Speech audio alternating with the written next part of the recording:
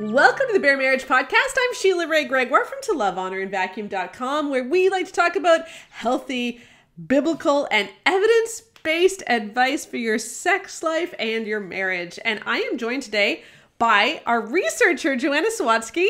Hello, everyone. Glad to be here. She is our co-author on The Great Sex Rescue, and she is in the middle of moving from the Arctic to Alberta. So she dropped off at our house for a week, descended on us, and we thought we would take advantage of that. And because your internet was bad in the Arctic, and it was hard to get you on the program. It was very terrible. It was exactly how you would expect internet to be in the Arctic. Yeah, and that's my daughter's voice too, Rebecca I said Rebecca Gregoire. You haven't been Rebecca Gregoire for 7 years. Nope. Okay, Rebecca Lindenbach, our other co-author for The Great Sex Rescue. And the three of us are together. And so we thought that we would film and record a bunch of podcast segments where we talk about how to do research properly and handle research properly in the Christian world. Yeah, and like the kinds of questions that you should ask as you're reading other people talking about research. Exactly. Now, before we get to that, a couple of shout outs that I just want to do. First of all, you can help support this podcast by buying Knix bras. We all need bras. And Knix is amazing. We have a lot of male viewers. They don't necessarily need bras. But, you know, we all know someone who needs bras. And hopefully for whom it wouldn't be creepy to buy a bra. Yes. Like, anyway, Knix bras are great. Yeah, I used to buy like all the underwire bras. We're doing great. We're doing great. We're doing great. This is an awesome ad for Knix. If you'd like to sponsor the podcast, you could get an ad like this for your company. No, but like I used to get all of those underwire bras, and they were never comfortable, and you'd lift your arms up and then the underwire would go in very bad places, and it was just not good. And Knix is just all about comfort, and they've got this really cool technology. It bends in all kinds of different ways. I don't even understand what it does. No, but it supports you in all kinds of cool ways, and they've been life-changing for me. The thing that I love about them is that they like you said, they're all about comfort, but they don't sacrifice looking like a woman. Like it's not like a schlumpy bra. Yes. You know, because we all have bras that are just for comfort. Yeah. And they make you feel a little bit like a potato, right? Yes. So, but the cool thing is it doesn't like you can feel womanly, feel beautiful, feel like, you know, empowered, whatever, all that stuff. But it's still a really actually functional bra. And, I think it's just interesting. I've said this before, looking at the trends with lingerie. I love that there's kind of this current trend where it's like, let's just not have to dress up the female body for it to feel beautiful. Exactly. So you can get the links. If you use our links, either Knix.ca or Knix.com in the US, then you help support this podcast. So thank you for doing that.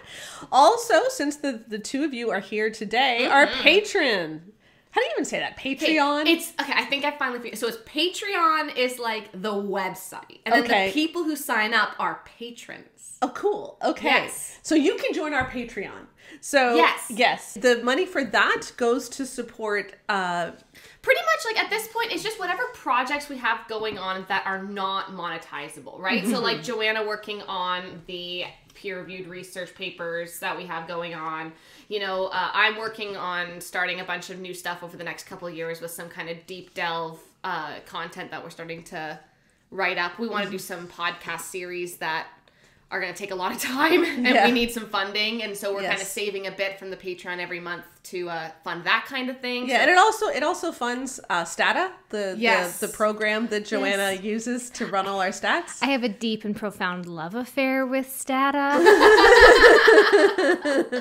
And actually, it's been great because sometimes there are questions about stats, and if I have 2 minutes, I can often answer a question quickly because I have the right program and I can just write the code. Yes, it's a lot better. Yeah, so all of our research expenses, we're also going to have this podcast, the Bare Marriage podcast, is about to be transcribed. Yes, this one might even be. We'll see. I'm not sure what the first one is. It's going to start, but the Patreon is supporting that as well to make sure that we can make this more accessible for both those who have littles and don't have time to listen and those who are hearing impaired. Yes. So yeah.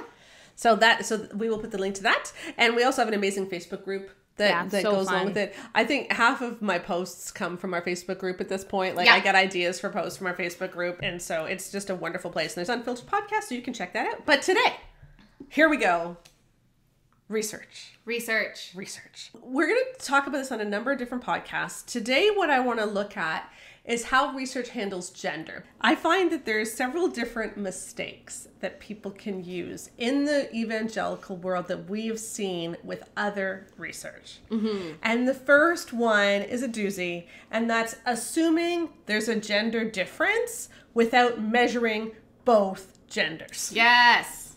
So in other words, if one were to ask 400 men, do you prefer to be alone and unloved or inadequate and disrespected? And those men, 74%, choose alone and unloved, to then declare that men need respect and women need love. When you haven't asked women. Yes. There are many, many other issues with that question, which we will talk about on another podcast. But yes. Can I just say one thing? The other thing about this that just drives me nuts, the statistics that you can run when you're comparing two groups and how they differ on a particular response, it's real fun. Yeah.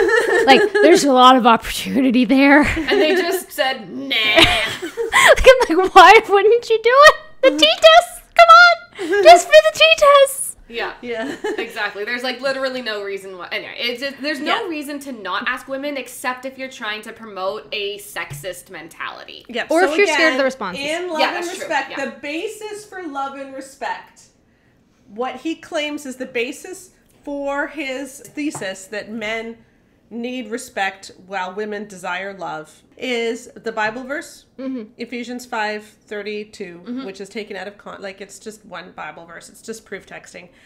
And this survey by Shaunti Feldhahn in For Women Only, where she says in her very book, and we've talked about this before, that question was flagged by the survey expert and the pilot study. And the thing that I will say is, like, she continuously talks about this survey expert who she hires, to pad her research, but then she also admits that she just didn't listen to his advice. And so it's like you don't get to use someone as a, oh, look, we did this great research, but then also you didn't listen to the expert.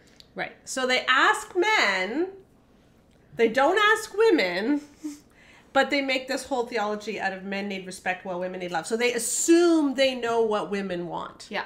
Well, the thing is, they just assume that women are diametrically opposed to men. So if men are one way, women must be the other way. Because this whole mentality that we have about marriage being a hierarchy, marriage being about one person having power over the other and the other one obeying and submitting, means that they must be opposing forces. You can never actually be equally yoked. You can't ever actually share experience, or else you might not have a valid reason to have power over the other.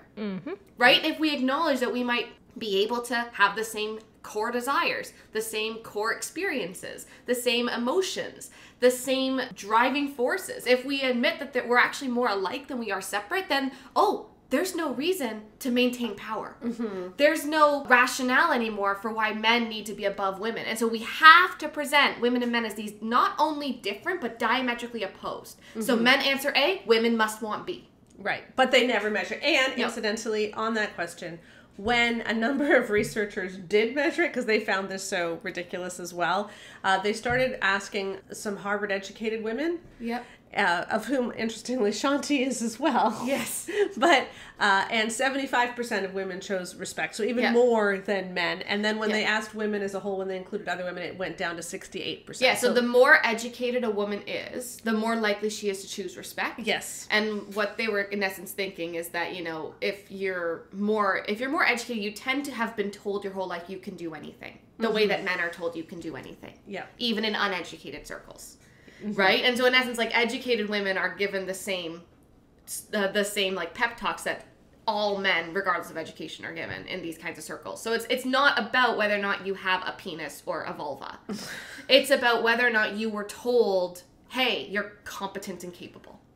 We're assuming gender differences where there are where there aren't one, and the way that we see this as well, which is also Shaunti, and we're not trying to beat up on Shaunti, by the way, like, particularly. It's just that she's inserted herself into this conversation as the researcher, and so everyone's research is based on her surveys. Yes. Like, Shaunti has made this her thing. She is the pillar of evangelical research, and she's just done it in incredibly damaging and sexist ways.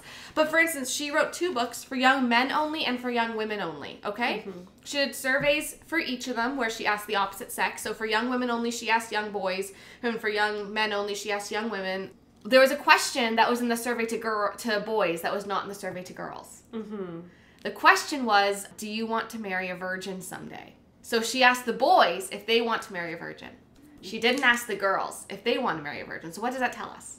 When she's writing her books to young women, she makes sure to warn the girls that boys, even if they want to have sex, want to make sure that they marry a virgin. So make sure that you keep your purity. Mm-hmm. But she doesn't write in the book to boys that girls want to marry a virgin.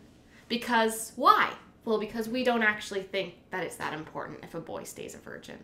Right. In the same way. And we say it, but really what we're saying is girls' bodies and girls' worth is intrinsically tied up in what they can do sexually for a man, in a way that boys' worth is not tied up with how they can sexually please a woman. And you know how we know that? The orgasm rate.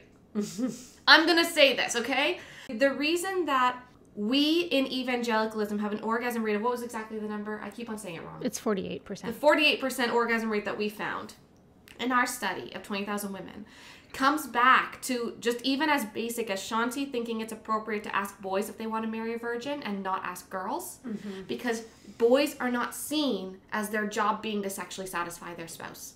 Girls' job is to sexually satisfy a man. Yeah. Which is why men have orgasms and women don't. Yes. Another interesting one, and we've talked about this on a previous podcast, looking at how she told girls that 82% of boys have little ability or feel little responsibility to stop in a make-out situation. Again, that the way that she worded her question was really problematic. I don't think we're going to deal with too much of the wording of questions in this series on research, but what she was claiming is that boys would have a lot of difficulty stopping. We couldn't find an equivalent question in her survey for girls. No, Joanna and I both looked. But we did, not exactly, but we did find a question where it asked, how far do you think other girls will go? Or something like that. But there was nothing about the girl who was the test taker, her being a sexual being. Yeah. It was like the girls in your class, if they were in a makeout situation, how do you think they would be feeling? Like they would want to stop, they'd want to go further, they'd want to be going all the way, those kinds of questions. But it wasn't about you, the test taker, because again, girls are not seen as inherently sexual. Right. One thing that we really tried to do, Joanna, in our men survey was ask the exact same questions with the exact same wording. Yep. We added some. Because we really wanted to understand men's lived experience of lust, because we know that's something that's really, really pushed on guys in a way that it isn't with women. But other than that, we asked the same questions as much as was humanly possible. So that's just what you do. The other thing, again, is that unlocks a whole bunch of statistical opportunities to you. So there's no reason not to if you can ask the same question, because then you can compare the results of men versus women. Yeah, because even if you word it differently, you can't compare the results because they might be responding. So, for instance, we asked in the 1 to 20,000, how satisfied are you with, how much foreplay your husband does, right? And then in the men's one, we would literally only change the words needed to make it about the husband. How satisfied is your wife with the amount of foreplay you perform? Yeah. Yes. It was literally word for word, except for just the pronouns and the gender to make it clear who we were talking about. Yeah. And a lot of times with those ones, not with foreplay in particular, but with orgasm rates, we asked about how much do you, the husband, orgasm? How much does your wife orgasm? We did a lot of that as well. Right. So that's number one, is they assume gender differences without actually measuring them. Okay. Number two, what a lot of times we see in evangelical circles, the way they handle research, is that when there is a gender difference, they chalk it up to this is the way God made it. Yep. And so, therefore, this is right and this is good. One area that I see this a lot is in the neuroscience research, and I'm not going to go too much into this because I know Connor and I already did a whole podcast on it. So if you're interested in hearing about how evangelicalism really screws up neuroscience, we'll link that podcast.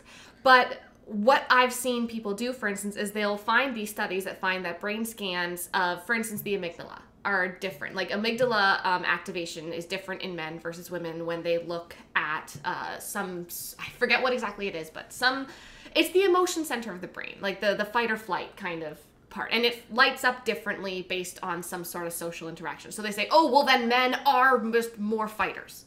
They're more quick to the go. And women are more laid back, and so they're more nurturing.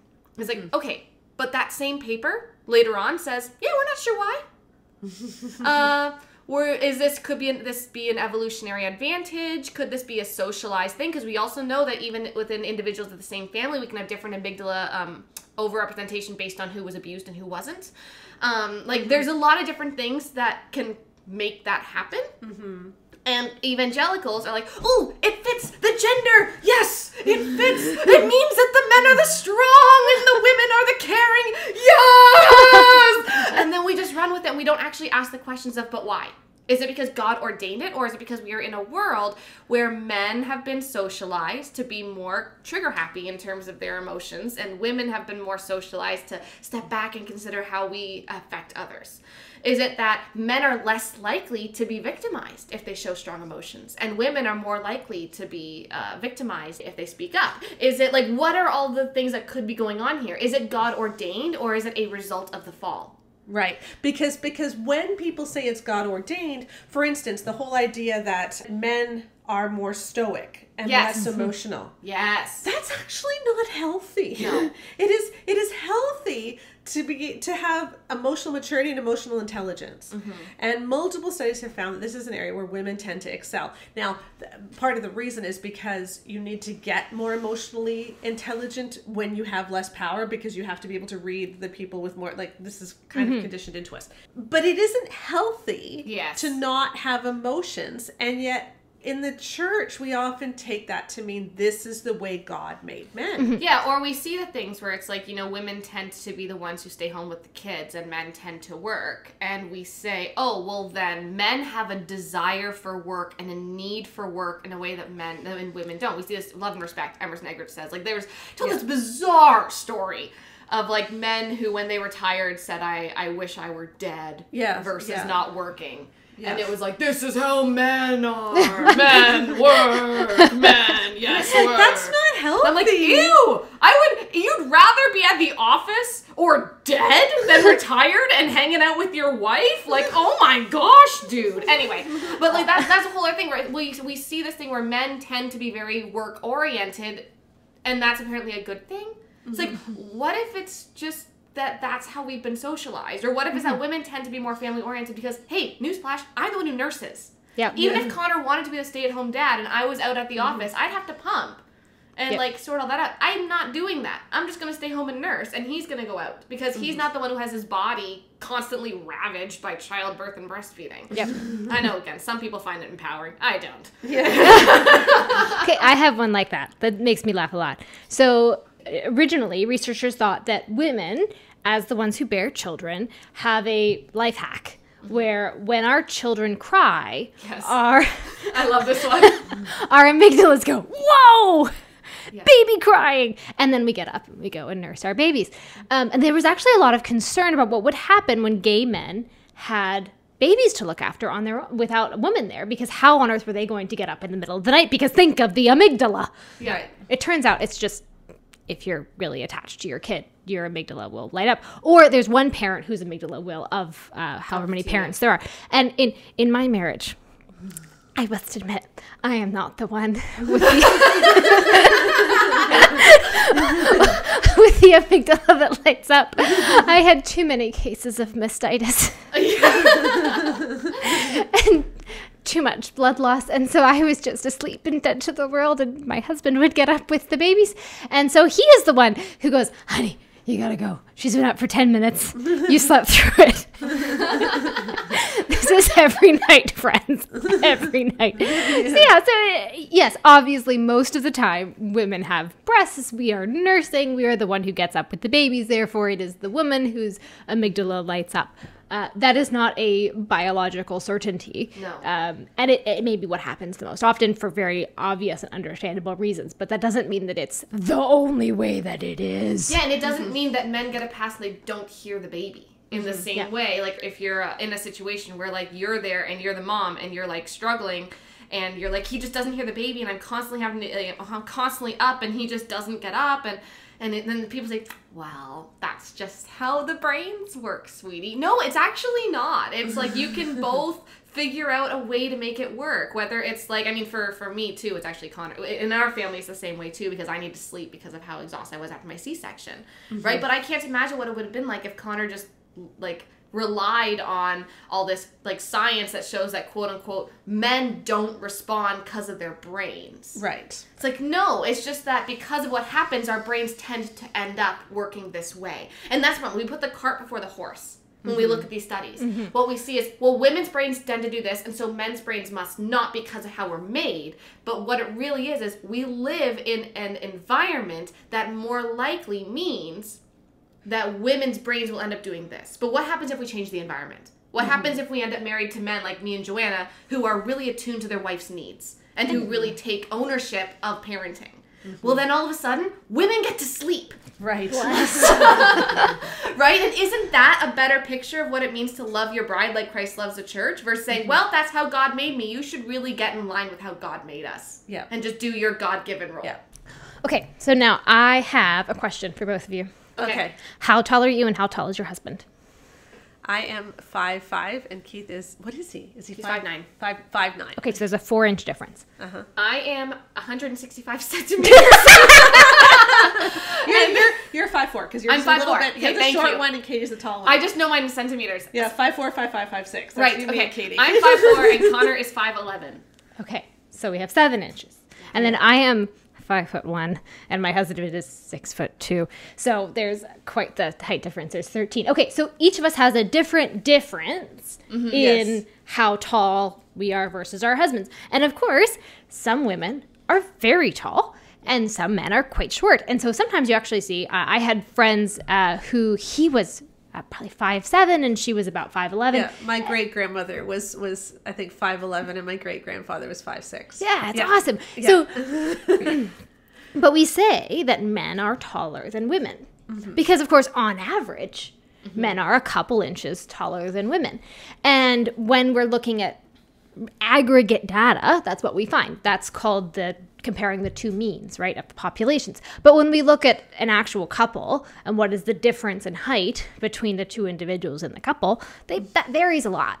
And so when we're talking about differences between groups of people, we have to remember that we're comparing the difference in means or medians, depending on what stats you're running. And that's very different than the actual distribution within the group and the difference between those two people. That applies to height. It also applies to things like personality measures, like how outgoing people are, how conscientious they are. It also can apply to things like how ambitious two different people are, or how much emphasis they put on working, or their libido can vary a lot. And so when we're writing books and we assume men have a higher libido than women, A, that may or may not be true, because we're looking at individuals and not at populations. You aren't writing a book to men, the average man. You're writing a book to a bunch of couples who are going to vary. But then the other thing, of course, is that things like libido can vary within the lifespan as well. As Rebecca and I have been pregnant and nursing for years, that has profound effects. Yes. Yes. Right? And men's bodies don't go through those changes in the same way. I think we understand distribution when it comes to intelligence a little bit more. Not comparing two groups. I'm not going to compare men's and women's intelligence. That's not what I'm talking about. But we understand that like 100 is average. Yeah. Right? Like 100 is average. And then, between 80 and 120 is like normal. And then you have the people that are on either ends. Yeah. Yeah. And you have very few people on either end. So you get this nice little bell curve. It looks like a bell, and it gets really a lot smaller the further out from the mean that you get. And we understand that when it comes to intelligence. But picture that kind of a graph for whatever it is that you're talking about. For all sorts of things. For like how detail-oriented you are. How much you like dogs? Yeah. Some people who really like dogs.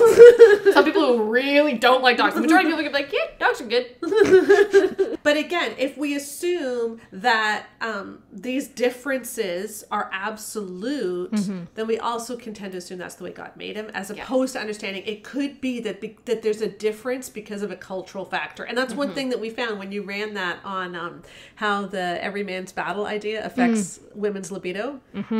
Yeah, it lowers it. Yeah. Yeah. And that's our thesis for the Great Sex Rescue, is that there are a lot of teachings that are out there in the water that are artificially lowering women's libido, add mental load to it, which is also artificially lowering women's libido. And is it really that men have a drastically higher libido, or is it that we have artificially lowered women's libido? Or is it that we have created a world in which men get to enjoy sex because women take on all the burden of the emotional labor that goes into just general living, including the emotional labor of their own husband's sexual sin. Yeah, and so what would happen if we lifted all that? I kind of see that as my goal in life. Yeah. Like, one of my things is like, let's lift all the things that artificially decrease women's libido and see what happens. Yeah, wouldn't that be amazing? Okay, last point. But that goes into our last point, because here's the last thing that we well, it's not the last thing, but here's the last thing that we're going to talk about today that researchers tend to do about gender that leads us to commit a fallacy, okay? We've talked about how we have these two averages, but what they often do is they then define the female's response based on the male's response. So we take what men do and see that as normal, right? So that is our standard. What men experience is standard. And Joanna was talking about this. Yeah, so I want you to close your eyes for a moment. Take yourself back to high school biology. On the wall, there is a poster. And the poster says, "The Anatomy of the Human Body." And it's a dude. Yup. It's always a dude. It's always a dude. There is actually no such thing as a human body. There's a male body and a female body in terms of anatomy. Yep. But there is not actually a human amorphous blob. No. Like, they always go for the man as the default. Yeah, and that's exactly, and we do this all the time. And what that means is, you know, we see that, for instance, let's take libido again, okay? Okay. Again, I'm sorry to go back at her, but she has put herself in this position of being the researcher. Shaunti Feldhahn, in her book For Women Only, asked men whether or not they wanted sex more often than their wives. And then asked them all these questions about, like, why do you want sex? All these things, right? Perfectly fine. Then tells the women that sex is really important to your husband. You probably don't want it as much as he does based on these responses, and so make sure that, like, you're making this a priority, blah, blah, blah. And she says a lot of very problematic things in there. But what she said is, men replied, "I want sex more than my wife on average." And so she told women, your husband probably wants more sex than you do, so make sure you're making it a priority. Right. So let's look at what she says in the book to men. So in the book to men, she surveyed women. And what she found was that the majority of her sample reported having higher or the same libido as their husbands. Right. The majority of women in her sample, the majority, I want to emphasize, this was the majority, as in more than 50%, reported either having the same or a higher libido than their husbands. And so what would you logically think she would say to the men? Logically, if she were being an honest researcher, if she were to apply the same standards, she would have written a book saying, hey, men, women really like sex.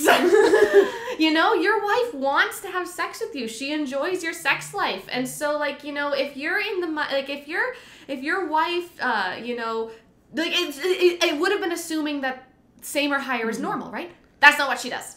Yeah. What she does is she omits all of those women from her analysis, and she doesn't really talk about them in her book, and she puts a note there that says, because our survey of men found that most men want more sex than their wives, and we weren't able to double check with these women's husbands, we're not going to, you know, address these women and just focus on the minority, since that's the more felt need among men. Oh, it makes me so uncomfortable as a researcher. It's so bad because she didn't do that for the book to women. Right. She didn't write a book to the minority of women who had the higher sex drive, based on what the women had said in their survey to men. Right? Like, or based on anything. Like, she literally says, so both men and women report having either the same or a higher sex drive on average. So maybe we just write about how there's a communication problem. Or how, hey, so if you have a lower libido, let's figure out how we can boost it. Because, hey, this is the majority of people's experiences. Yeah. Instead, it's these women, the majority of my female respondents must be wrong because they don't line up with what the men say. Yeah. That is horrifically offensive. And misogynist. It's misogynistic and horrifically offensive and just very bad faith research. Yeah. It just is bad faith research. But we take this male perspective as the standard. Yeah. And then women have to live up to it. And so basically, a lot of the time that we talk about gender in the Christian world, we are misunderstanding women. And so with that in mind, I would like to bring a guest onto the podcast to talk about her new book, The Most Misunderstood Women of the Bible. Well, I am excited to bring to you today Mary DeMuth. This is our second time meeting sort of in person. We met in person, what, a decade ago, maybe? I think so, but we can't remember where. No, but I think it happened. I know it happened. But Mary and I go way back on Twitter. Like we talk on Twitter all the time.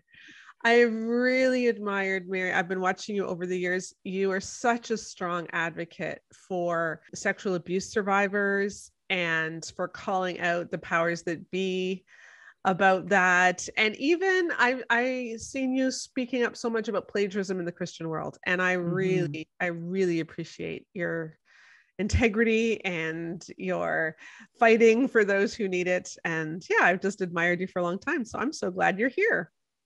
I'm glad to be here. And I still can't believe that there are people out there, Christians, who believe plagiarism is no big deal. It is a big deal, and it's called stealing. So hello. Yes. I know you understand. Yes. Sadly. Yes, I do. So you are here because you have a new book, which I love, called The Most Misunderstood Women in the Bible. Is that the right title? That's I just correct. read it. Okay. That's I right. was like, Yes. I had this brain thing. And I'm like, oh, I'm going to get this title. Okay. What's that book again? So what you did, and I love it, you took a number of women's stories that have all been misunderstood. Like when we tell their stories, we miss the main part of it and we portray them in such a negative light. And you fictionalize it. I mean, you don't fictionalize, but you tell the story in a fictional way. And then you talk about what the Bible says and what lessons we can learn from each woman. And you take, I mean, obviously you don't take every woman in the Bible because that would be too many, but you Yes. I think you took a big breadth of women who have been misunderstood for different reasons. So they haven't all been misunderstood for the same reason. And I really appreciate that. And I pulled out a couple I thought we could talk about. Awesome. Let's do it. So I thought we could start with Hagar because she is one of my favorite women in the Bible. And she's so often forgotten. What, can you give me your take on Hagar? You know, she has a lot of moxie and verve and joie de vivre, as they say in the French language. She is in this slavery situation, most likely came from Egypt. And she has this like opposite, she came from Egypt into slavery instead of the opposite. So she kind of has these wonderful parallels of kind of the Israel story, but in reverse. I tried to help the reader understand what that would feel like to have someone say, here, go sleep with my husband, and what that must have, I mean, she had no say in it, and how awkward and creepy and strange that would be. And that Abraham was just like, okay, yeah, that sounds good. And so then he did it. And, you know, it was definitely most likely against her will. I mean, she didn't get to have a will. So it's hard to say it was against her will because she never got to exercise her will. But none of us really think about it that way. And so that's why I loved exploring her story, because you get all these firsts with her. She's the first to really emote in the Bible. Like she's the first that really has these strong emotions. She's the first to, obviously we know that she's the first to name God. She's, I think, the only one to name God. And she's, has two divine encounters that are profound. And she gets, you know, her son is given these promises of 12 children as well. I mean, it's just like God took notice of her, even though she was kind of definitely put to the side. You know, I had known that about Hagar. I've used that line so often, that Hagar was the first one to give the name to God. And I love the name she gives, you know, the God who sees me, El Roi. I hadn't realized she was the first to be visited by an angel. Yes. Yes. That's Isn't amazing. that funny? I know, like she's got all these firsts. And she also, her son means God hears. And so you see this like beautiful juxtaposition of the God El Roi, the God who sees, and then you have her son Ishmael, which means God hears us. And so how powerful is that, that I think many women today feel like they're unseen or they're unheard, especially those in abusive situations. And so she is kind of the patron saint of that. And I've seen a lot of like scholarship in the African-American community that Hagar's a big, big deal in that community. And I'm really grateful that there's a lot more written about her from their perspective than from our white perspective, which I so appreciate. How has she been misunderstood, do you think? I think it's more like she's been just kind of placated to the sidelines and dismissed. Like the real story is that Sarah eventually had a baby and that it became the nation of Israel. And so she's just kind of not noticed, but God makes it very clear that she is seen and heard.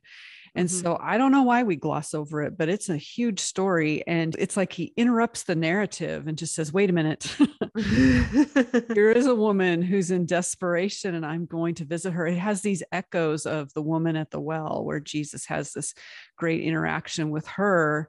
And we see, you know, as we catapult to the New Testament, that's the longest theological discourse Jesus has with any living human being is with the woman at the well. And so we just see this echoing and repetition of God really caring about marginalized women. And so that's why I love talking about her story. Yeah. And it's so interesting because Hagar is the first one who gets to name God, you know, the God who sees me, but then the woman at the well is the first one that Jesus explicitly says, I am the Messiah. So the first one that Jesus reveals his name to. I just think that's so cool too. I agree. I just think that's amazing. And I love reading the Bible because especially when I read it truncated, like I've been reading it in 60 or 90 day increments, like the whole Bible. Oh, and wow. It's been so glorious because I get to make all these connections, which you wouldn't do if you're just kind of going slowly. And so it's one of my spiritual practices that I encourage believers to do is to read the Bible quickly, because you will have so much more connection between that Old Testament and New Testament stories. Yeah, that's amazing. Okay, another woman, and I know I'm focusing on the sex ones, but it's they're not all misunderstood because of sexual assault or sexual assault survivors. They're misunderstood for different reasons. Like I love what you said about Naomi, and yeah, so it's not all about sex, but I do want to talk about Bathsheba. Yes, of course, it makes sense because there's been quite a debate in the Twitter spaces that we're in, and just in the wider evangelical conversation as a whole, as to whether Bathsheba was a seductress or whether she was an assault victim. Yeah, I'm so over it. And I know, me too. Like, come on now, people. Well, especially I've had a couple of instances that I think helped me in this. First of all, my husband and I had the privilege of going to Israel, and you could see that in the city of David, like his castle would have been above everybody else's. And typically, if he was going off to war, which is what he should have been doing, he would never have seen her. And then also just knowing and learning about mikvahs, and that was, you know, where you would wash yourself when you were ceremonially unclean, like if you were having your period, which is why they knew that he was the father of her child, because she had just had her period. And that's not a sensual bath. Yeah. And it's not like she's like, oh, I'm sure the king's watching. She was not that way. Plus it says, the other thing that I speculated on, and I can't prove this, I'll find out on the other side in heaven, but there's no mention of her having children with Uriah, because it doesn't say that she brought her children with her to the palace. It didn't say that, you know, that there were any other offspring of hers. And so wouldn't it be interesting to think about her as being unable to have children? And then the one time she's able to have children, it's through this rape, and then her baby dies. And then you begin to see her as just so much more multidimensional and so much more violated. She could not say no to a king. None of us could in that particular society. There was just no, and even if she screamed, which the Old Testament gave provision for, that if there was, you know, no one around and a rape happened, you know, a woman at that point was expected to scream, but no one could have heard her if she was in the wilderness. And so then they would err on the side of the woman. And so, but even if she screamed, she was in the palace. He was surrounded by his own people. And the very people who would have taken him to account were people like Uriah. He would have pushed back because they were in that kind of relationship. So he had isolated himself, taken him away from any accountability. And of course, we have Nathan the prophet who comes eventually and says, you are the man. But, it's a power struggle of a king taking advantage of his lusts. And that's as simple as it is. I cannot see it any different way. No. And I remember growing up that I was taught that she seduced him. Yeah. That she seduced him. And yet the bath that she was taking, like you said, it wasn't sensual, and no one else would have been able to see her. Right. Yeah. So it really couldn't have been that. And when soldiers come to get you, which is what the Bible said happened, what is she supposed to do? I think that's one of the things I want to encourage readers to do is just simply have a plain reading of the text. We've had so much political stuff thrown at the text. Even just this year, I got a book that was someone asked me to endorse, and they said that she was a part of an adulterous affair. And even from a pulpit recently, I heard, David, he committed adultery. And my husband's next to me and he's like bristling with me. We're like, oh, it's not adultery. It's called rape. Yeah. It was just so frustrating. So you heard it way back when. I'm still hearing it now. I think we're still hearing it, that she was some sort of seductress and David had this adulterous affair. It's not an affair if you can't say no. Exactly. If you have no say in it, it's not an affair. Yeah. When there's major power imbalances, when there's no consent, then it is sexual assault. And we need to start seeing that. And that applies. I see this so often in youth groups too, when the youth pastor quote unquote has an affair with a member of the youth group. And I've seen that way too many times in my personal life. It's like, no, that is abuse. That is clergy sex abuse. And we need to start naming it for what it is. I hope that one day that narrative changes about Bathsheba. Okay. Another one I want to talk about this. We're going to get away from sex a little bit here, but Phoebe, I love Phoebe. I do Most too. people don't even know who she is. They don't know who she is. Yeah. Having watched so many episodes of Friends, in my mind, she's always Phoebes, but she's got some moxie. And the reason I wrote about her was I was contracted with Guideposts to write a biblical fiction about her. And so I had already done all the research that I could on her. And so I thought, well, I'll just use my research again because she's so fascinating. And there's such a strong possibility. And many scholars believe that there's a strong possibility that she was the one that brought the book of Romans to Rome. Now think about that. If she had not done that, we would not have the book of Romans, which is in and of itself the most profoundly theologically astute book in the New Testament, an echo of the book of Exodus, almost, in a beautiful parallel. And it's just crazy to me that we just gloss over the fact that Paul commends her and most likely means she's the one that brought it there. Yeah. And she was a deacon. She was used the same word for her. It's often translated servant, but the Greek word is exactly the same. It's the same word. Yeah. It's the same Diakonos. word. Yeah. Yeah. And that's lovely. I've also heard some theories that she wrote Hebrews. Yes, I've heard that too. Yeah. Yeah. Because the writer of the Hebrews is not known. And it's often been thought that the reason it's not known is because it was a woman. Yeah. And different, whether it's Priscilla or Phoebe. Yeah, I've heard Priscilla. I haven't heard Phoebe, but that makes sense. Yeah. So I find that fascinating too. So one of the big theses that you make at the beginning of the book, and this is something that I needed to chew on a little bit myself, so this was very good for me, is that being misunderstood just seems to be such a common thing throughout Scripture, but it was also something that Jesus dealt with to such a huge extent. And his way of handling that was not to try to correct everybody else's impression of him. It was just to go do his work. Yeah. That's hard, Mary. Do I really have to think that? Well, Well, I mean, we have to take the whole counsel of scripture and the whole gospel narratives. There are times when he corrects people and says, you have a wrong impression of me. So it's not that we never do that, but that we go to the Holy Spirit and say, when should I speak and when should I not speak? And we do see Jesus in front of, the Sanhedrin, not saying a word, but eventually when he's forced to, he does. And to his closest companions, he is much more open than he is with the crowd. He speaks in parables with the crowd, and the crowd doesn't understand him. But a lot of times, it's easy for us to say, well, those Pharisees, they were weird and they didn't understand him. But a lot of times it was his disciples that they were like, I have no idea what he's talking about. And they just did not understand, destroy this temple. And 3 days later, they didn't know what was going on.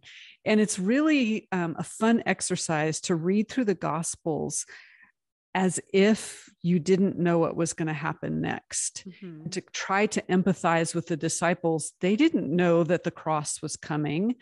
When John 3:16 was said, yes, they didn't know what that meant, but he said it before it even happened.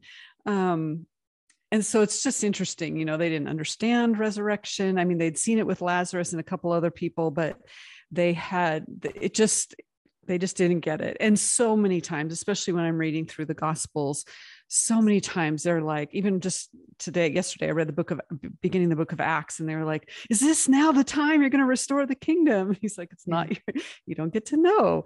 And I kind of just feel humor underneath that. It's like, you just still don't get it.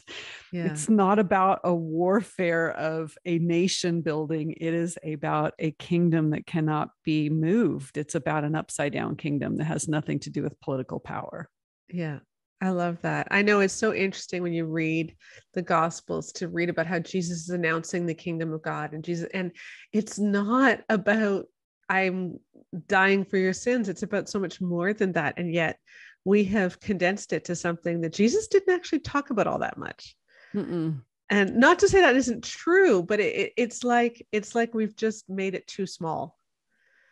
Yeah. I mean, you see this whole rebuilding of a new kingdom, and we are his kingdom workers, and we are to go out into the whole world and be bits and pieces of light in a dark, dark world.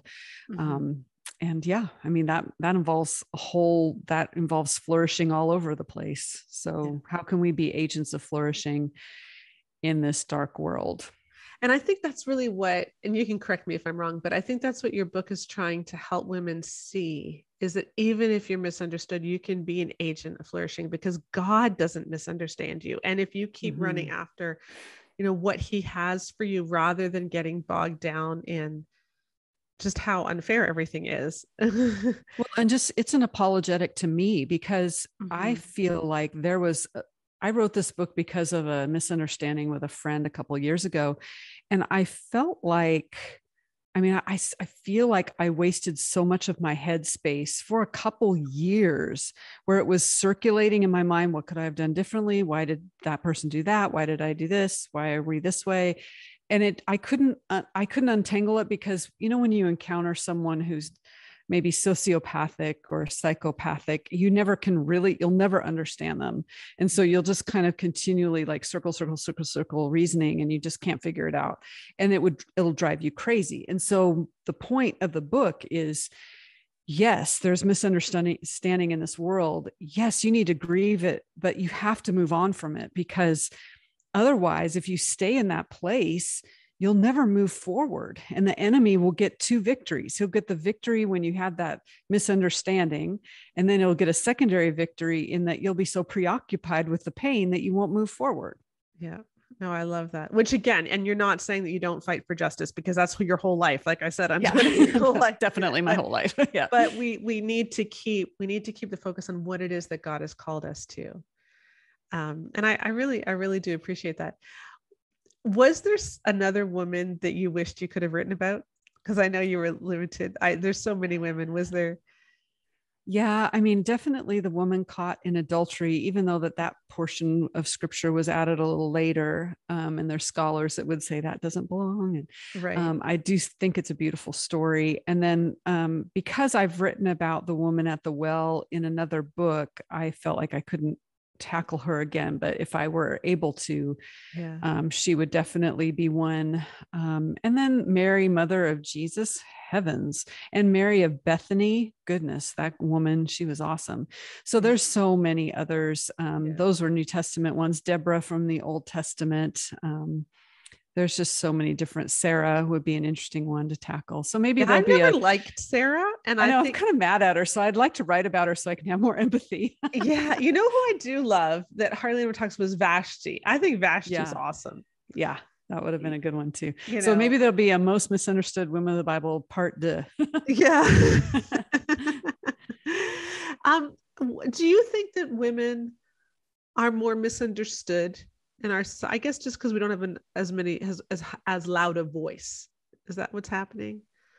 I think so. And I think the narrative for centuries upon centuries has been dominated by a male voice.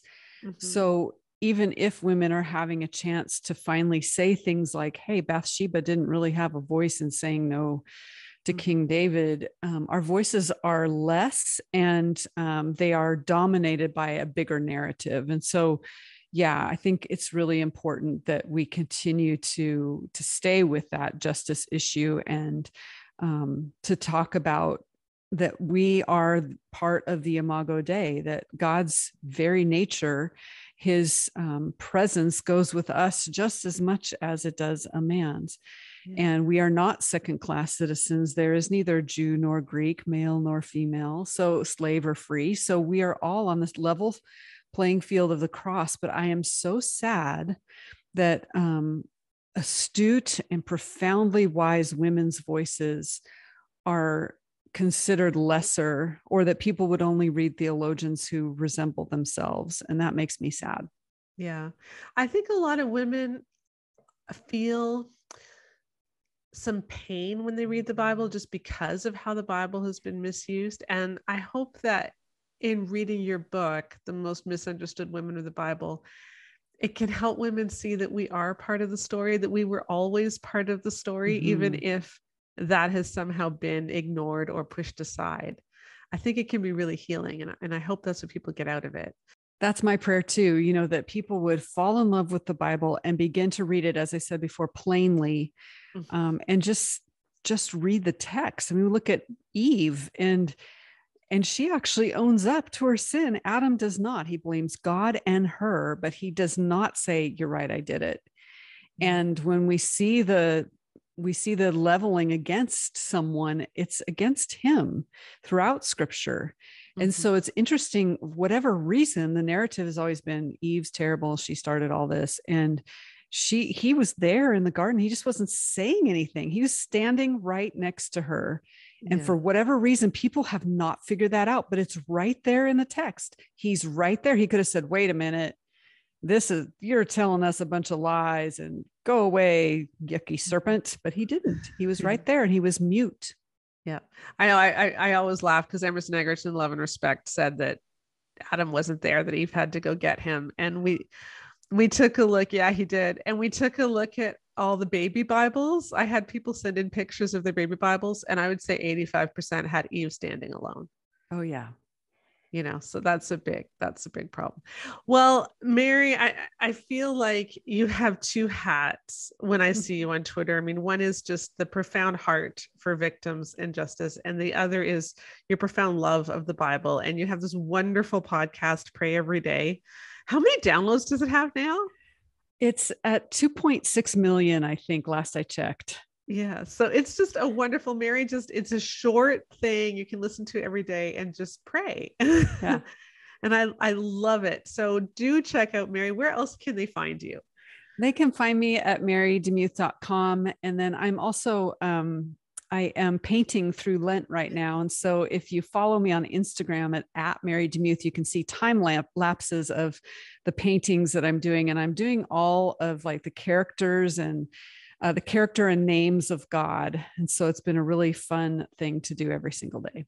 Well, I love that. Well, thank you so much for joining us. It's been fun to see you again after however long it's been. I know, right? We don't know, but I'm sure it's been a long time. Yeah.